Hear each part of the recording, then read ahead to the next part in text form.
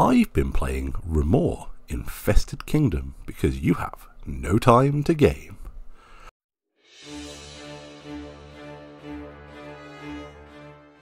Welcome to the next When the Credits Roll review, a series in which I only review a game once the credits have rolled, so you can have some faith that I may know what I'm actually talking about, kind of.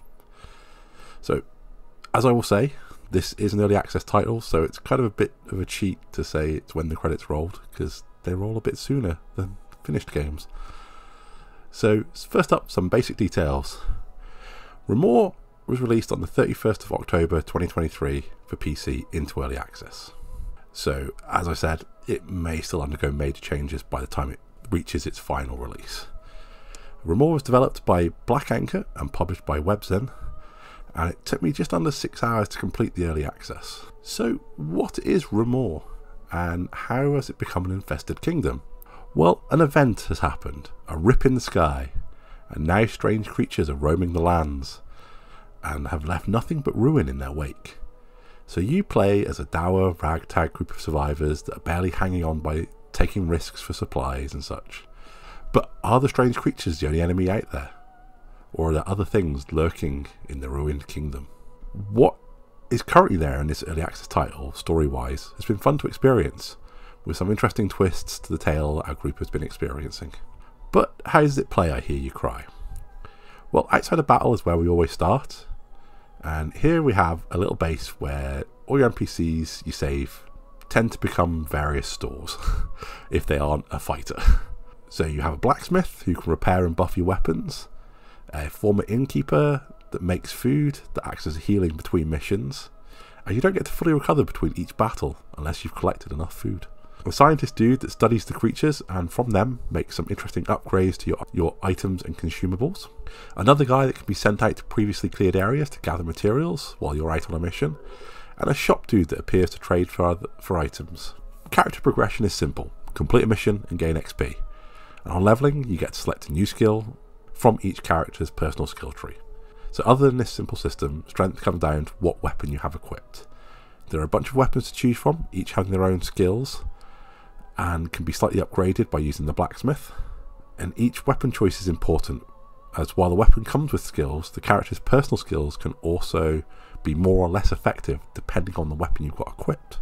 But anyway, we're about to head into battle. We've healed, we've repaired and buffed our weapons, talked to all those that have something to say, and then before going into battle you get to select some spare weapons and some consumables and stuff to bring into battle. The consumables come in interesting flavours, such as healing or a weapon repair kit, but also items for pushing and pulling enemies, or even some items that have special effects that are given by the scientist dude. But beware, if you have no space left, then you might not be able to pick up new shinies as you have limited inventory. Anyway, into the battle we go, and unlike a lot of games, exploration of the map is all included as part of the battle. At its very basics, it's an I go, you go turn system. So all your guys move, then the enemy moves. During the turn it has action point system for each character, meaning taking actions such as moving or using various skills cost action points.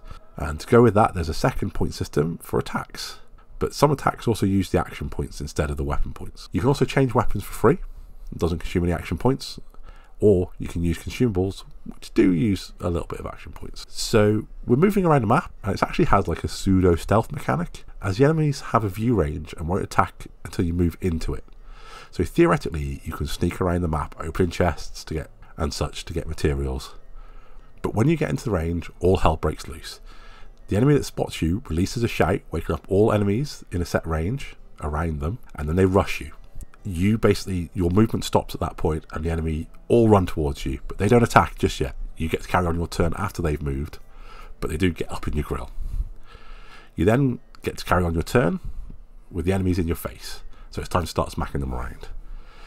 If you're next to an enemy, as in face to face, tile to tile, then you're locked in place, so all you can do is attack or use some of your items.